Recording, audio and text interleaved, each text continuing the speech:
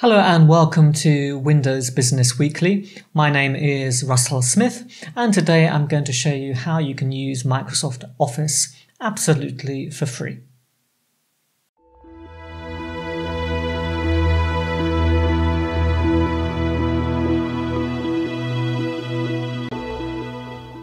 There are two ways that you can use Microsoft Office for free, absolutely legally, on Windows 10 or any computer, in fact, that has access to a compatible browser. The first way is to use the Office app that comes pre-installed with Windows 10, and the second, as I said, is just to open up any browser and go to office.com. So let's head over to the PC and I'm going to show you exactly how that works right now. So the first way is to use the Office app that comes installed with Windows 10. In order to access the app, all you need to do is type Office into the search box and you'll see Office app there appears in the list of results. So I'm just going to click on the app to open it. And you can see now that I have two options, either to sign in or to create a free account. Now, to use Office for free, you're going to need a Microsoft account, and the chances are that you might already have one. So if you use, I don't know, Skype or Hotmail or Outlook.com, you'll already have a Microsoft account and you can use that to sign in. If you don't, then just hit create a free account and follow through the steps to create a new account. Now, I already have an account set up, so I'm going to click straight away sign in. And I've already signed in with the account once, so it's already listed there. Now, if you haven't signed into the app, it will just ask you to type the email address of the account. That's all you have to do. So I'm going to use one that's already there. So Russell Smith 100@outlook.com I'm using for testing, and I'm just going to click continue. Now, of course, it'll also ask you for the password if you've never used the account on this device before. But because I've already used it, it goes straight into the application. Now you can see there a list of recent documents, and the Office app, it will show you recent documents that you've opened from your personal OneDrive cloud or recent documents that have been opened from the local PC as well. And if you have a look on the left-hand side, you can see that I have access here to all of the common Office applications like Word, Excel, PowerPoint, and OneNote, etc. So let's click on Word, and you can see here that we have several different options. So I can create a fresh document, or I can use one of the templates listed, or click here on more templates, and I can use any of these templates to create a new document.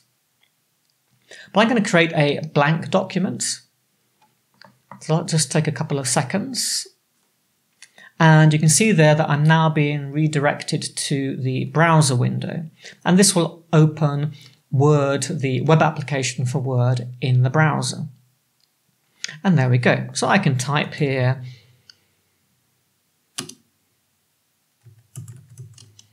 Maybe I'm going to write a novel, The Start of Time. I can change the name of the document here. So let's call it The Start of Time. Okay, and that's done. And you can see that the ribbon interface here looks pretty much like it does in the Word desktop application. You've got most of the important features there. So you've got all of the editing features on the Home tab. You can insert different objects like pictures, and you can also add comments here. You've also got the option to review documents, so you can turn on to track changes. You can also add comments. And you've also got the editor feature that was recently added to both the web versions and the desktop versions of Microsoft Word. Okay, so let's come back to the Office app, and you can see if I click on Excel, we've got a similar story here. I can either create a new workbook, or I can create one from a template, or I can open up something that I've recently been working on.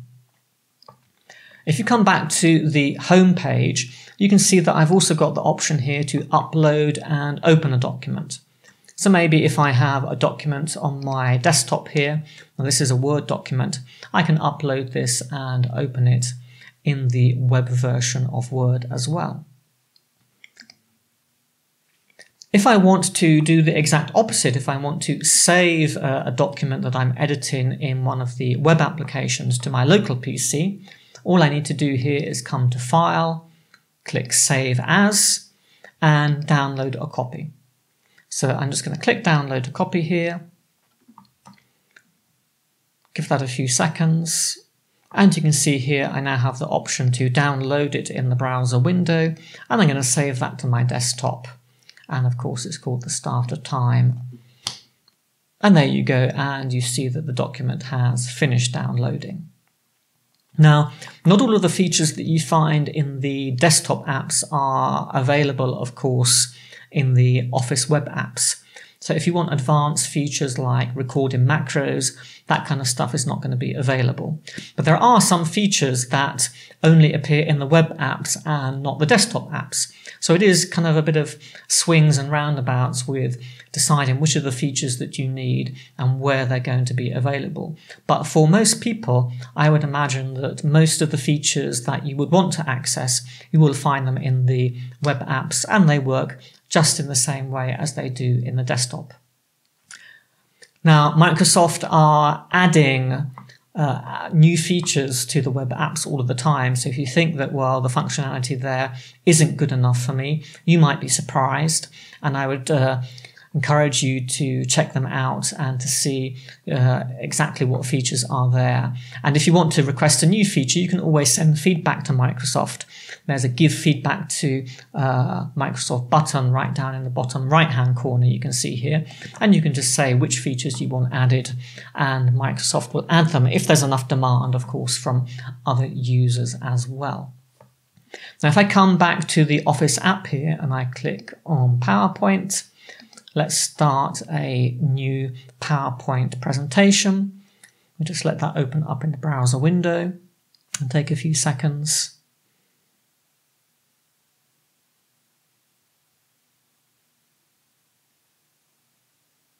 Okay, and you can see there that we can open a new PowerPoint, and we can basically do all sorts of things here. Just like we would in the desktop application. And you can actually see features like Rehearse with a Coach we have here that you don't get in the desktop app, for instance. So there are some features that are only available here on the web. So as I said before, it's possible to do all of what I just showed you completely in the browser without the Office app. So if you're, I don't know, using a Linux device or a Windows 7 device, where you don't have access to that app, all you need to do is open a browser window, type office.com. Then here I'm going to sign in. Okay, I could also get Office, which would require me to subscribe to one of the Microsoft 365 plans and pay for it, but I don't want to do that. I'm just going to sign in. I'm not going to use that account. I'm going to use my Russell Smith account that you saw before. So I'm going to sign in with that. Because I've already used that account on this device before, it's not asking me for the password this time. But as you can see here, it looks pretty much the same as the Office app.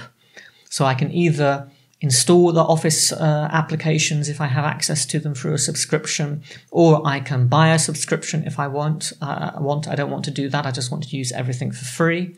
I can create a new Word document here. So you can see here, let's create a new document.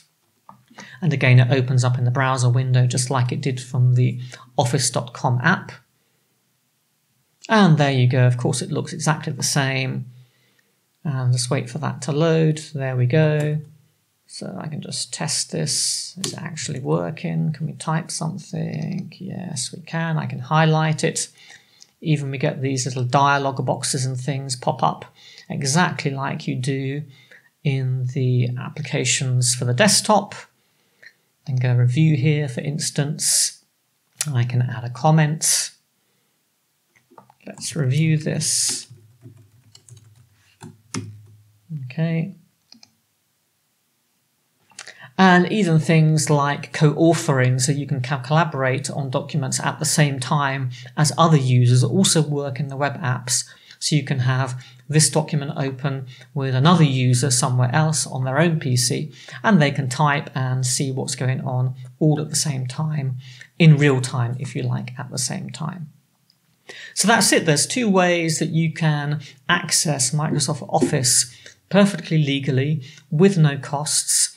All of those apps and lots of productivity options available there, not just Excel, Word, PowerPoint. You've got things like To Do and Sway, Teams as well. All those things you can access. Okay, that's it from me, and see you next time.